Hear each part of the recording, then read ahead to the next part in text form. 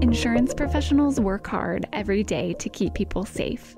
But as technology transforms the industry, how can insurers protect not only their clients, but also shield themselves from ever-changing cyber risks? My name's Elizabeth Blossfield, and I'm the host of the Insuring Cyber Podcast, a bi-monthly look into how the world of cyber and the business of insurance are connected. Happy December, everybody, and welcome to the final episode of the Insuring Cyber Podcast of 2023. Don't worry, this podcast isn't going anywhere. We're just taking a short break for the holidays, and we'll be back with more content for you on January 17th with the first episode of the new year.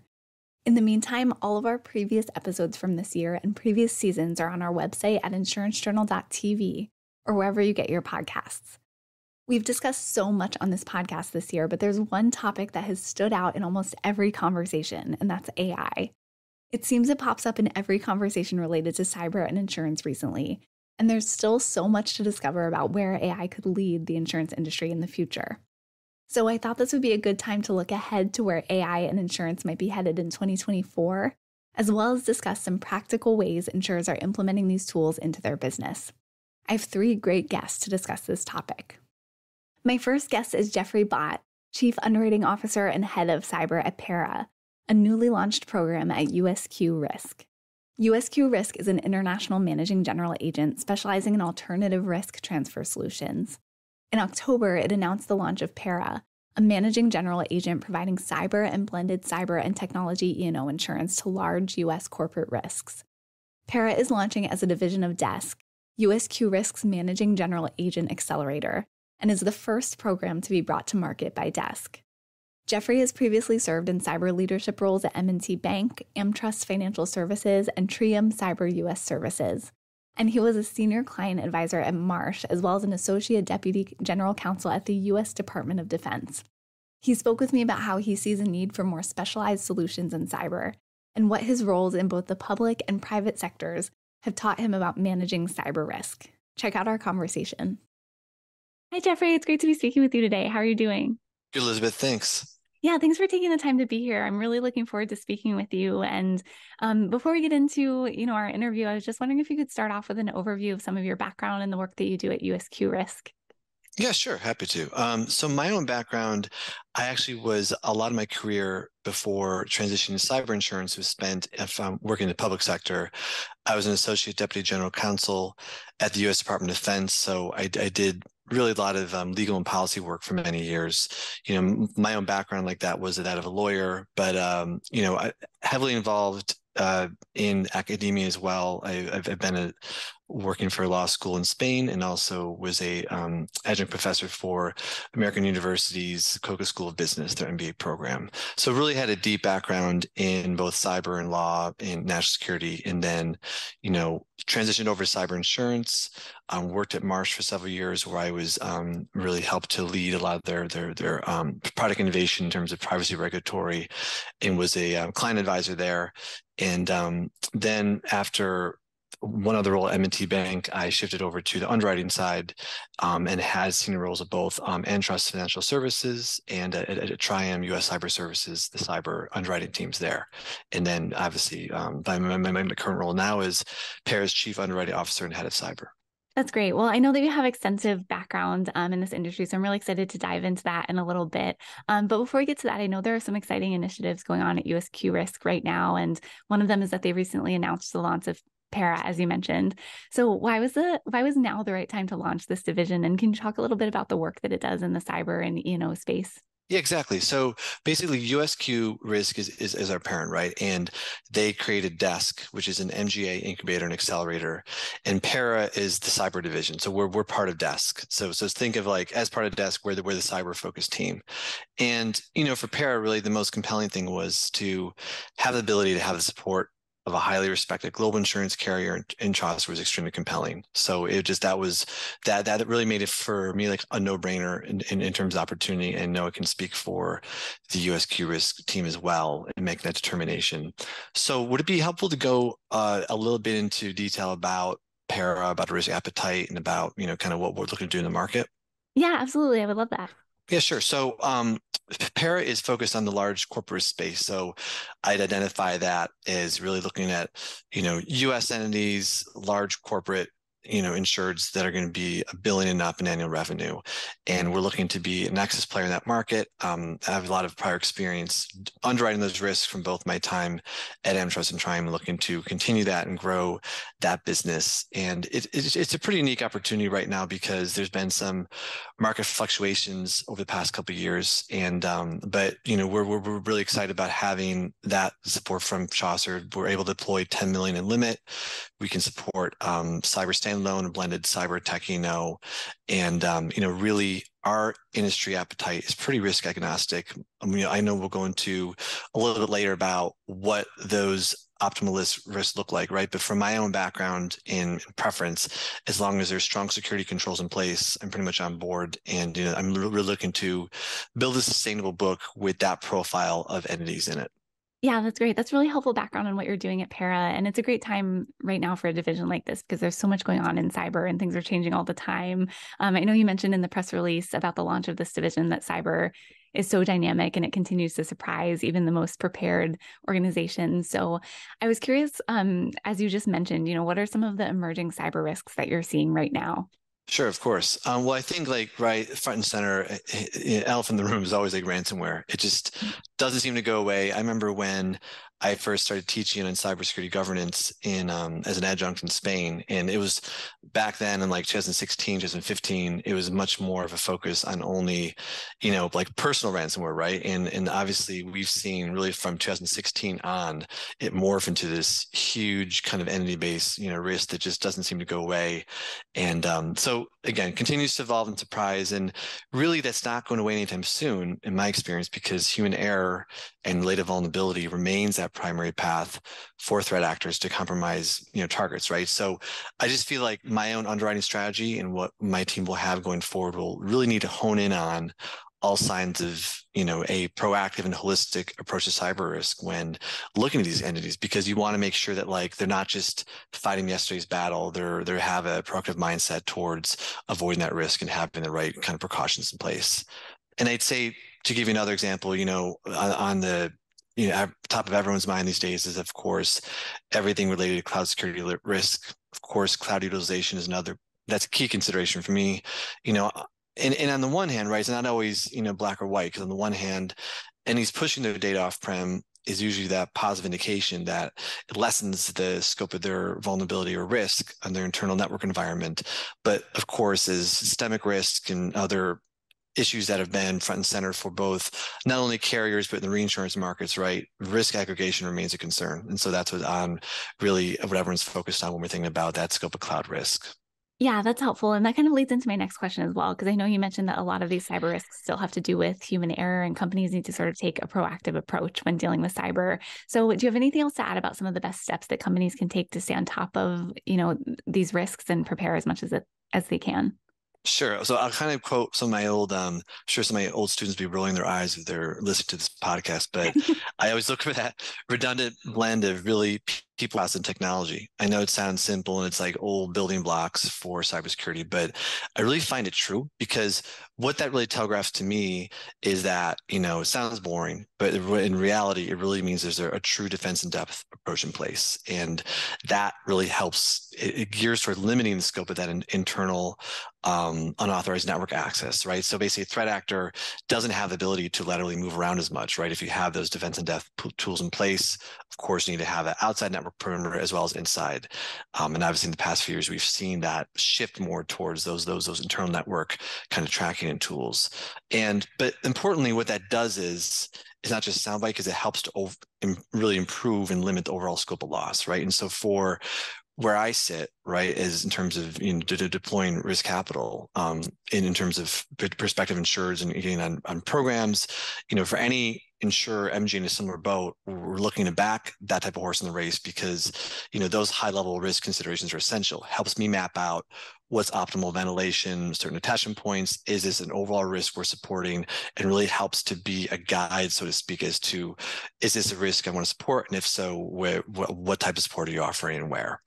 Yeah, those are all helpful tips for organizations to follow. And, I've also heard that as cyber risks are continuing to evolve, there's a need for more specialized solutions in the market as well. So I was wondering if you could talk about what you're seeing there and if you expect that to continue.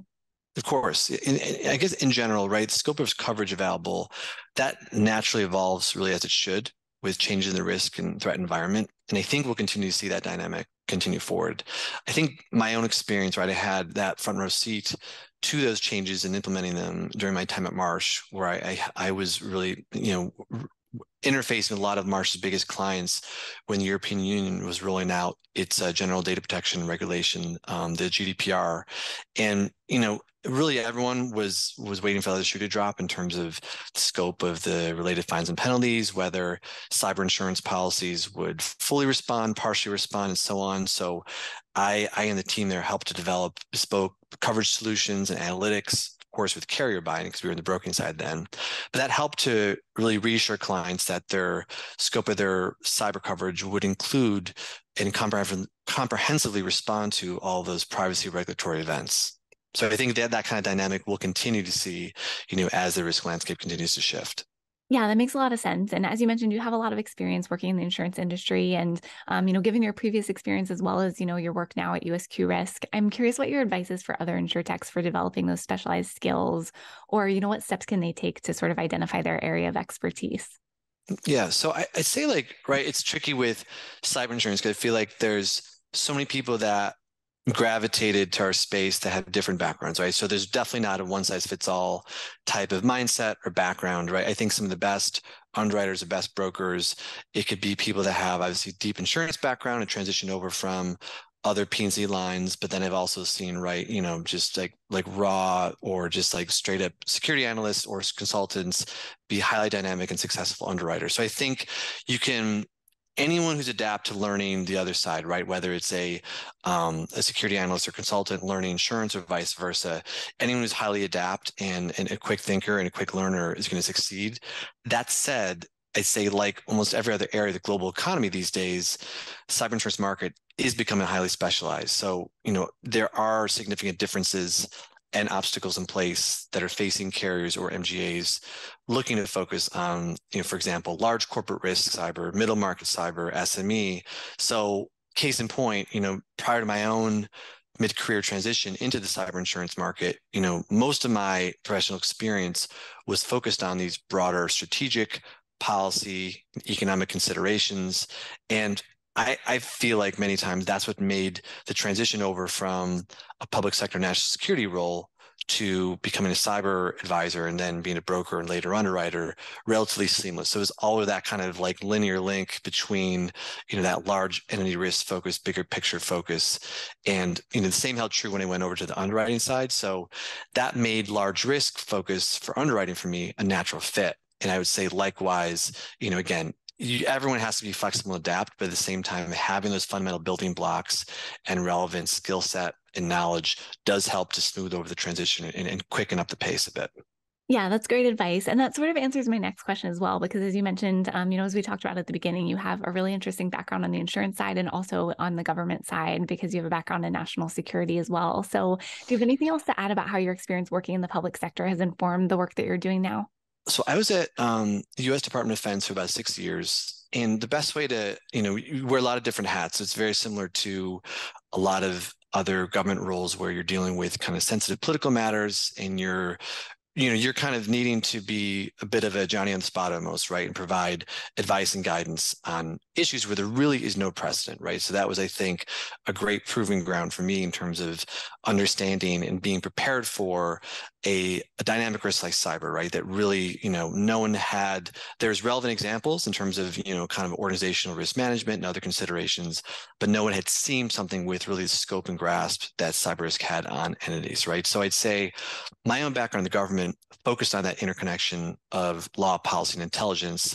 And you also had to be successful at both understanding that the interplay of those factors, but also importantly, navigating the nuances of what, at least from my experience, was a somewhat Byzantine government bureaucracy, right? The government doesn't always function smoothly, as many people know from some of the current issues going on right now, right? So you have to have this firm grasp of the bigger picture, like what's the optimal end game or solution, right? How is someone else, another agency, another colleague going to respond to my proposal, my recommendation, and so on. So I really felt this adaptive mindset served me well during underwriting because I'm similarly thinking about and assessing the entire scope of risk and really making a determination whether to support an opportunity or not. Related broker deliberations, you have to know how to message things properly, not message things properly, right? So it really has been a good, really kind of, again, like experience that prepared me for underwriting, understanding all the nuances and considerations when you're deciding whether or not to support a risk. Yeah, that's great. And I think you're right. There are so many moving parts within the federal government, and the same is true for, cyber insurance. So I can imagine that those skills translated pretty smoothly.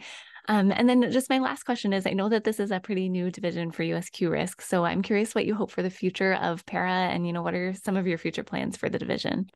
Yeah, well, it's still early days. Obviously, we just launched a couple weeks ago, so I think we're going to be being thoughtful with how we roll these out. But I definitely have plans in place to implement automated underwriting tools and focus. I don't think anyone would inspire confidence in their underwriting strategy and approach for the medium and long term if they were like, hey, we're going to have a totally manual process indefinitely for the future, right? I don't think that's where the risk is going. It's not where the space needs to go. And I think that to best serve our brokers, clients, and others, you obviously always have to have an eye on, kind of innovation and identifying tools and services that are going to not only hone and improve your own underwriting track record, but obviously provide those services and support to your clients. But really in connection, right? Our focus is on sustainable growth and profitability in that large corporate space, really being a go-to market, a go-to for brokers, working hand in hand with them on providing solutions. And I would say too, within the next couple of years, we definitely have plans potentially to expand to a primary offering in the near future. But of course, with the caveat, we need to get off the ground first. Right. Well, it sounds like you're doing great work already and have a lot of exciting initiatives in place. So congrats on everything you're doing at Pera. And this has been a really interesting conversation. So thanks for taking the time to speak with me. Thanks again for having us, Elizabeth. Have a great day. Thanks.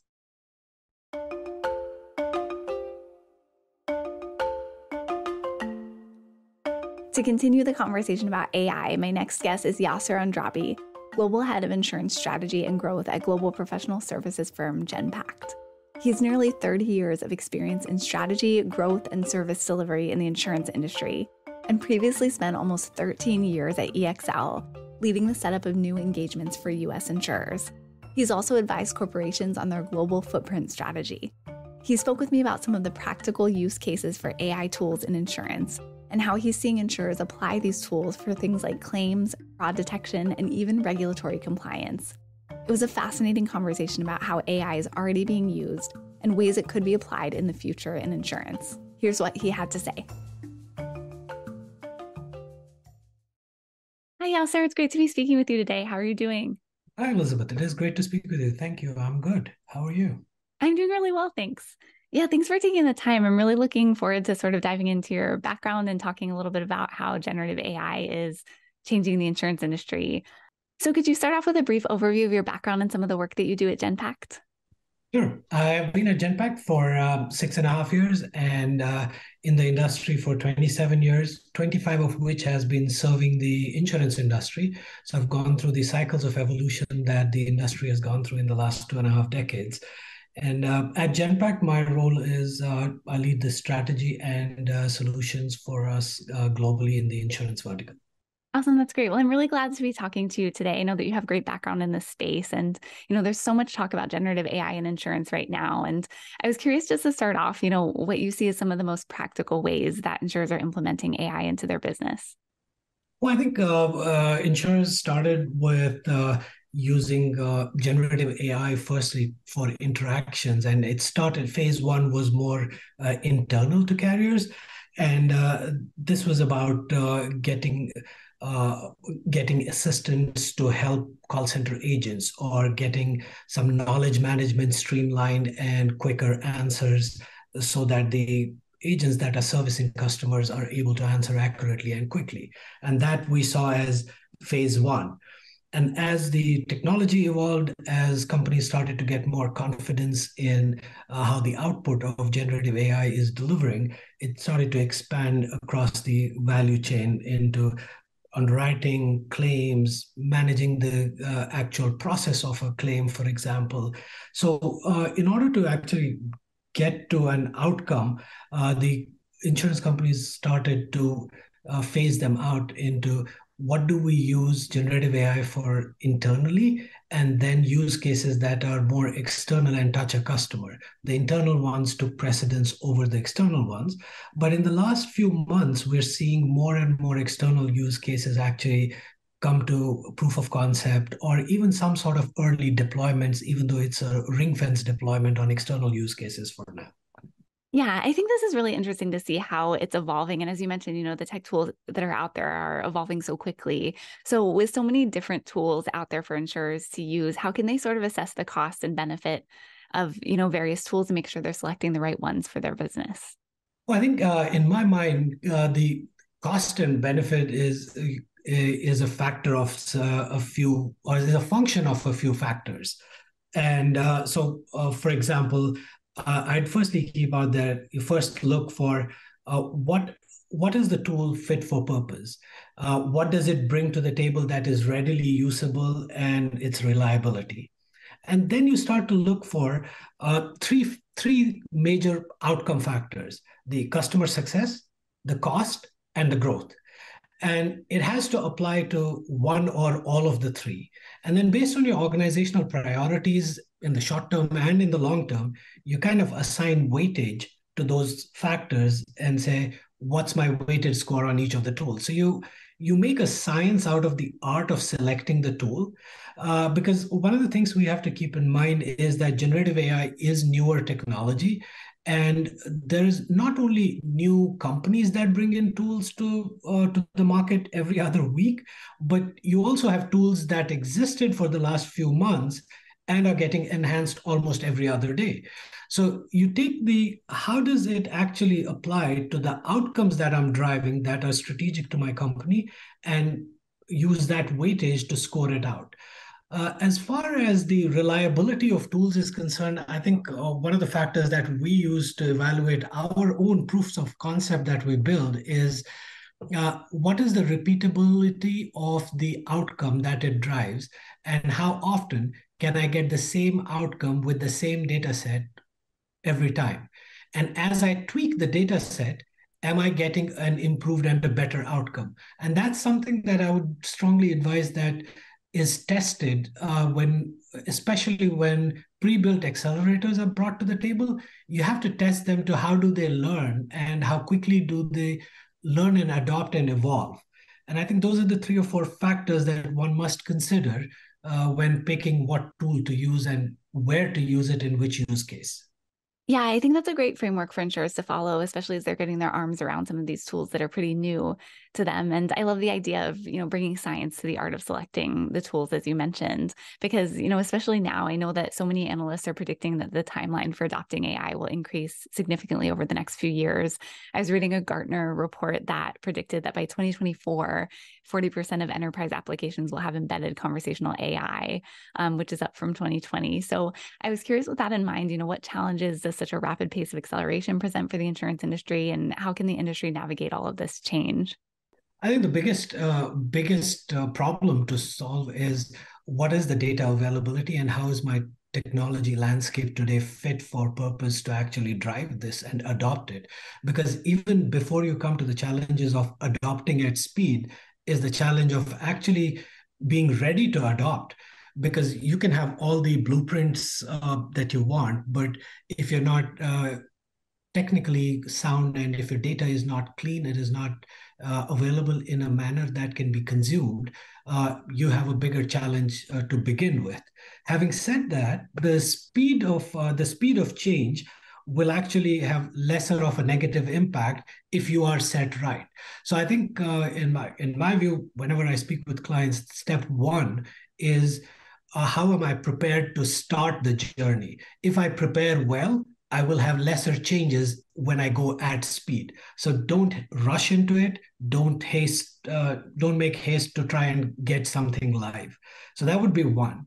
The other thing is when you go at speed, we've all heard of the term AI hallucination and AI bias, and you have to almost pick use cases, especially during the early stages of your journey. You have to pick use cases that, with a human in the loop, to keep ensuring that you're not creeping up with biases into your models. And that becomes an essential part to ensure that you don't run 100 miles and then you have to stop or take a step back. So again, just to recap that thought, if you want to have minimized challenges and adoption at speed, take as much time as you need to in order to set the base strong, get your data right, get your technology stack right. As you then start off, make sure that you're not eliminating humans, for sure not in the first cycle of it. And I think that'll lead us to a successful implementation all the time, every time.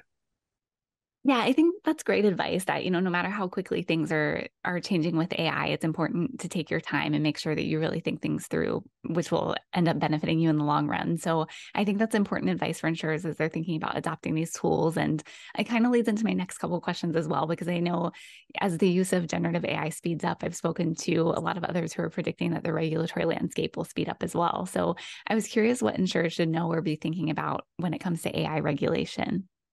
That's a very interesting topic. A lot has been said in that or hypothesized in that. I think regulators have to think about embedding more technologists in their own organizations before we can talk about what regulations will come into the AI space in the insurance industry. I think we are evolving towards that, where regulators are going to keep looking at that. I think the controls where people are looking at regulations where you need a certain license to make a certain underwriting decision, or you need a license to be able to make a medical necessity diagnosis for, say, a workers' compensation claim. I think the base principle of that will not change, may not change, but how one approaches that decision being made with a licensed nurse in conjunction with a machine-aided recommendation, I think that's what will change. I'm not sure if I agree that it's going to be at pace. I think it is going to be in phased manners, where we're probably going to see more adoption in areas that lead up to a decision rather the actual decision itself. And as regulators start to get more comfortable with the AI recommendations, which are non-biased and which are more in favor of a fair adjudication, let's say for a claim, I think we'll start to see that adoption then expand into more decisions that can be relied on the machine.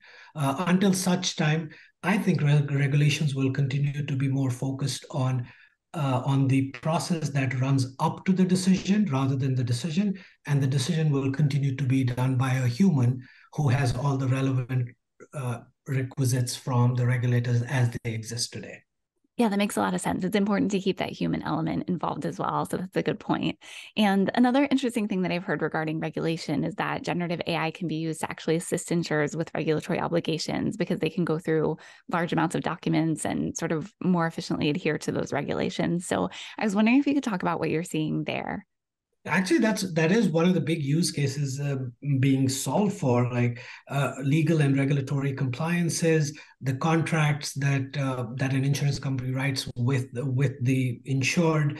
I think as part of that, you can use Gen AI for benchmarking and being able to use clauses in your contract that are more simplistic, more succinct, but are also able to cover you on all the bases on regulators. Now, over time, as the machine learns, those will become more, I believe, user-friendly and will, while keeping in line with the regulators. I think it'll also extend into using generative AI for large amounts of data mining that then leads to regulatory reporting. So regulators will most likely also see that they will get quicker, better, more accurate responses from insurance companies every time they have a question than how it has been in the past, where a human had to compile and summarize and go through hundreds of pages of documents. So it's not only that it improves the insurer's ability to be compliant, I think it also helps the regulators in speed of getting responses back from insurers on every time they have a question or they want to dig into a case. So you mentioned how AI is impacting claims, but I'm curious in terms of product development, how you're seeing generative AI assist insurers with moving that forward.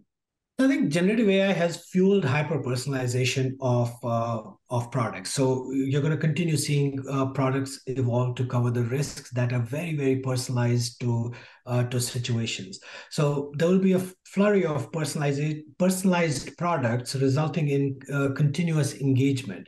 And generative AI will help provide a granular view of risk categories to improve the profiling and lead generation.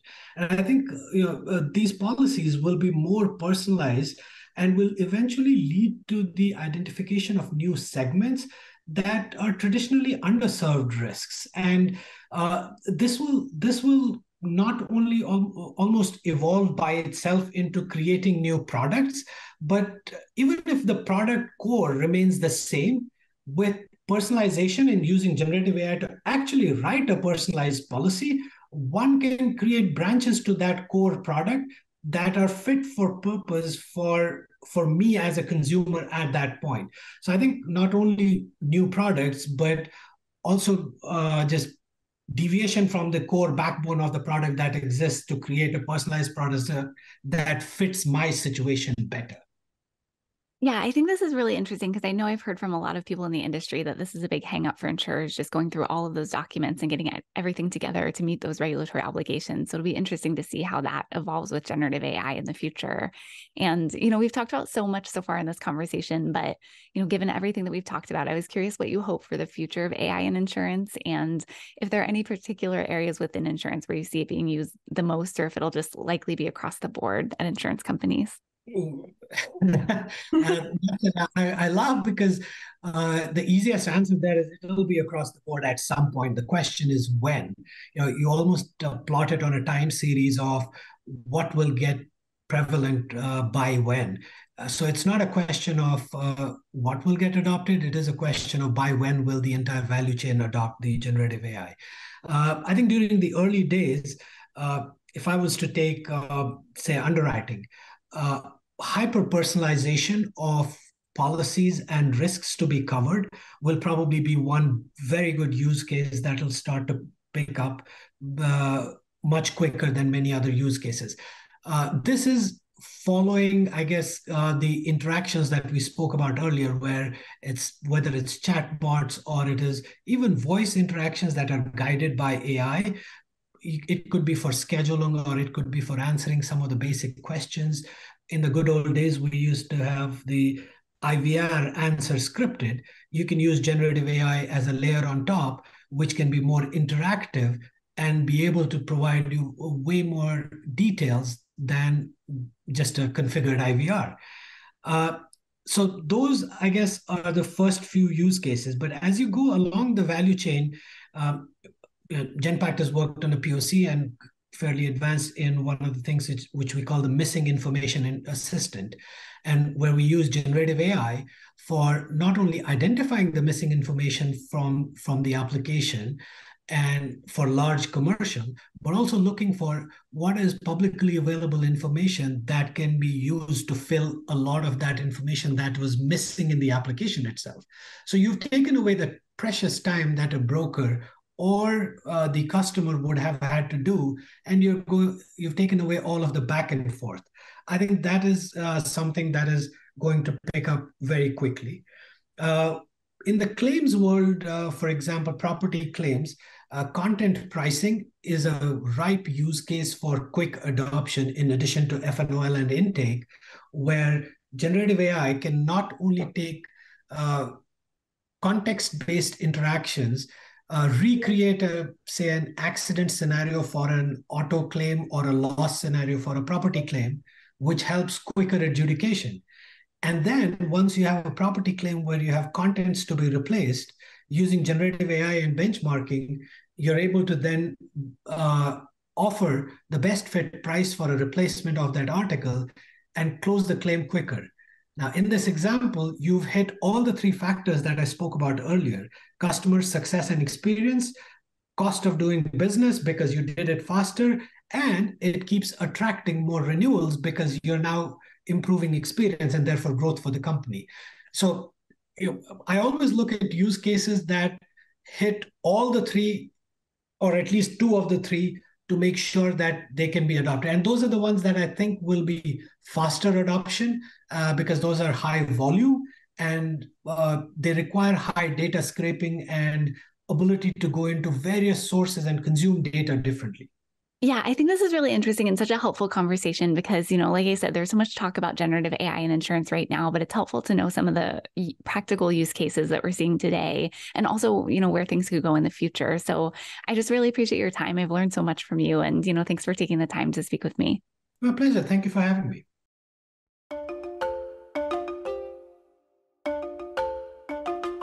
Finally, I spoke with Dustin Ping, associate at Silicon Foundry, a membership-based innovation advisory firm. Prior to joining Silicon Foundry, Dustin was a senior research analyst at the Brattle Group in its securities practice. He spoke with me about a newer trend in AI called model benchmarking and how insurers are using it to not only compare their own progress implementing new technology with industry peers, but also measure the success of deploying AI tools within their business. He also discusses how insurers can avoid getting stuck in what's called POC purgatory, or proof of concept purgatory, when new AI tools are stalled during the development stage and never have a chance to scale across their business. Check out the advice he shared for managing all of this and more. Hi, Dustin. It's great to be speaking with you today. How are you doing? Hi, Elizabeth. I'm doing well. How are you? I'm doing really well, thanks. Yeah, I'm really looking forward to speaking with you. I know we're talking about some of the trends with AI adoption and benchmarking in insurance, and I'm looking forward to that conversation. But before we get into that, I was just wondering if you could start off with a brief overview of your background and your role at Silicon Foundry. Sure, yeah. So I'm an associate at Silicon Foundry. We are a San Francisco-based firm, and we advise global Fortune 500 corporates on mostly innovation strategy. So we usually operate as an extension of our members' CVC, strategy, innovation departments. And earlier this year, several of my colleagues and myself moved to Dubai to help launch the corporate innovation arm of the Dubai International Financial Center. So there we sort of advise financial services firms in the MENA region on things like their AI adoption strategy, among other things. Oh, that's great. Well, congrats on the move to Dubai and the opening of that new branch. That's exciting. Yeah, and I know you have a lot of great background in the AI space. AI is being talked about everywhere right now, so I'm excited to have this conversation. And I know that model benchmarking is sort of a newer trend with AI adoption, especially in insurance. So I was wondering if you could talk about what that is and how it all works. Sure, yeah. So model benchmarking, in a nutshell, is sort of the application of different performance metrics to AI solutions that are implemented at an insurance firm, for example. So in my mind, there are two main types of model benchmarks. So one is more of the technical benchmarks, right? Those measure the actual performance of the AI solution based on different metrics like precision, accuracy, recall. And then there are sort of the product value benchmarks, right? So those are meant to measure the actual impact on the end user's journey or end user's workflow. And those are things like retention rates, churn rates, daily and monthly active users. So both technical and product value benchmarks are equally as important for insurance companies as they approach building and launching AI solutions. Because they want, at the end of the day, the insurance company wants to meet the intended objectives that align with their strategic initiatives. And it's important because sort of AI adoption in insurance, at the end of the day, always must enhance the end user journey or end user workflow. Yeah, that makes a lot of sense. And I know that modeling and the use of data in insurance is always a big thing, but AI feels so new because even though it's been around for a while, it keeps evolving. So, insurers are constantly having to keep up with it. And I know that you mentioned in some info that you sent that model benchmarking can be helpful because sometimes AI solutions get stalled in the proof of concept stage, and then insurers or businesses can struggle to scale them across their business. So I was curious if you could talk about some of the challenges that you're seeing there. Sure, yeah. So what we're hearing from a lot of sort of CDOs and CTOs at insurance companies is that launching these proof of concepts or POCs is difficult because you get to the stage where it's called POC purgatory or pilot purgatory, where none of these pilots are able to scale across the organization. So you launch a POC and then it just sits there. And so a shocking figure that I heard a couple of months ago is that only about 10% of AI models that are tested by financial organizations actually make it to production and scale within the organization. So a couple of challenges that we've seen in this space is one is the high complexity of workflows. So at insurance companies, at financial services organizations, there's a lot of interdependence workflows, and that sort of increases the risk of error propagation across all of these workflows. So when you're building an AI solution, you want to be cognizant of that, and you want to make sure that the results that are produced by the AI solution are accurate and will not result in errors that cross a lot of different workflows. And the second challenge is legacy data architectures, right? So things like data silos prevent sort of efficient and unified access to a lot of the data across the organization. So those are often needed in order to train ML models or to fine-tune them. So at insurance companies, what we found is there's a lot of legacy data architectures that prevent that.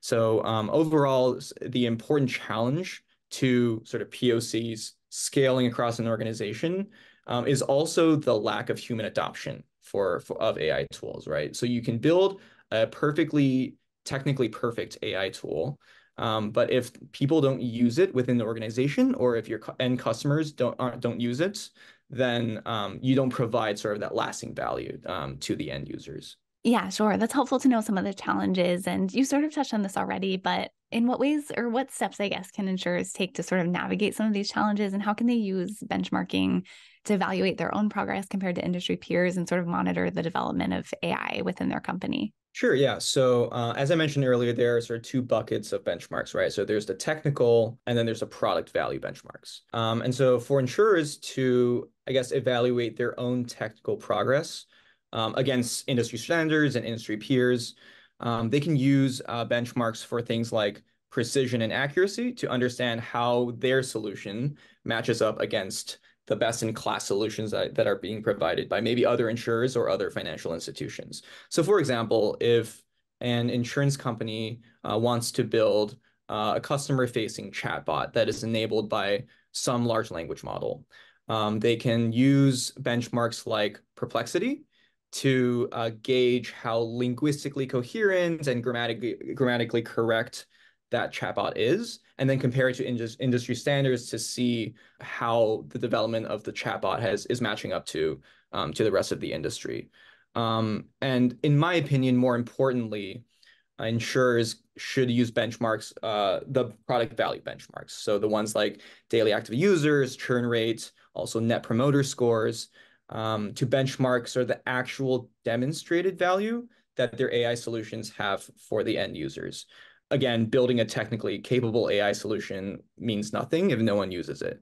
And so these benchmarks should be able to give the insurer a good sense of how, one, worthwhile their investment is, and two, how likely it is that end users will find the product sticky. So they really should treat these AI solutions as more like internal products and less of just an AI-enabled sort of gimmick product, let's say. Yeah, that makes sense. And you've given a great framework so far for insurers to sort of navigate all of these challenges and make sure that they're implementing AI solutions in a smart and efficient way. But do you have anything else to add about the steps that can be taken to sort of avoid getting stuck in that POC purgatory that you mentioned? Yeah, sure. So I guess to avoid sort of the POC purgatory trap or pilot purgatory trap, insurers, I think it would behoove them to establish a clear set of stage gates and success criteria for any AI project. So that means sort of setting specific milestones and metrics that the POC must meet to progress to the next stage of development, and then to eventually arrive at the go, no go decision, which is always the most crucial one. And to do this, I think insurers should look into establishing a strong and sort of agile governance board to drive the POC progress forward. So to see it through the stage gates and to use benchmarks as a sort of guiding tool to make those crucial decisions. And in order to sort of get buy-in from the rest of the organization, it's also critical to involve sort of key stakeholders early in the process.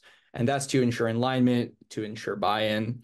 And it also ensures that there's that only viable and sort of like useful AI solutions are scaled across the organization, and that those solutions align with strategic business objectives and the customer needs.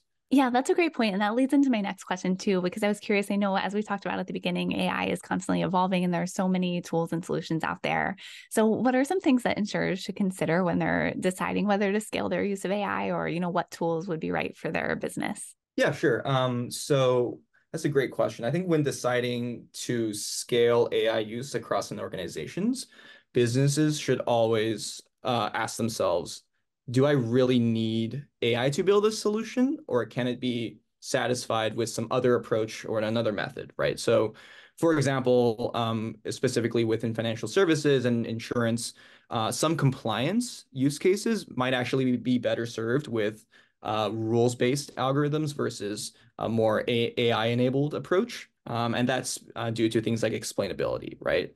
And so that's one thing that I think that insurers should always think about. And the second is to have an honest look into the current like core infrastructure and data architecture within the organization, because that will oftentimes determine things like feasibility of actually implementing this product, and then eventually the scalability of that product across the organization. Yeah, that makes sense. And this has been a really helpful conversation, and, how insurers can, implement AI solutions and how they should be thinking about the use of AI. I know this has been such a big conversation. We're getting toward the end of the year. So I guess I was curious, kind of forward looking into 2024, how do you expect to see AI continue to transform insurance in the coming year? Sure, yeah. Well, the headline, on everyone's newspaper is generative AI, right? So I think that generative AI will continue to make headlines into 2024. But I also think that there will be a sort of pivot to smaller language models and more fine-tuned models that are specialized for certain use cases within insurance, right? So an example of that we've been seeing is OpenAI's release of ChatGPT with vision. Those sort of vision algorithms could eventually be fine-tuned and are currently being fine-tuned to provide more accurate visual assessment for, let's say, claims estimates, right? And also, I think another interesting area to explore is the growing amount of space data. So data from satellites that are launched into space are quickly being leveraged to fuel and train sort of new AI models that can analyze that data and then provide insights for things like parametric insurance for flood damages. So I think there's a lot of exciting developments within AI, and I think a lot of them will eventually be applied and are currently being applied to insurance. So it'll be interesting to keep an eye on. Yeah, it'll definitely be interesting to see what happens in the coming year. And space data sounds like we need a whole new episode about that in insurance, because that's fascinating. But yeah, thank you so much for taking the time to speak with me. I've learned so much and, really enjoyed our conversation. Thanks, Elizabeth. Thanks for having me. Well, that's it for our final episode of 2023. Thanks to Jeffrey, Yasir, and Dustin for taking the time to speak with me, and thanks to all of you for listening.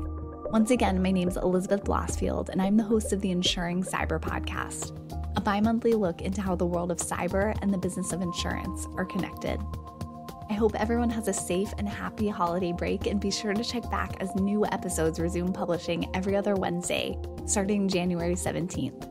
You can check us out wherever you get your podcasts. Talk to you next time.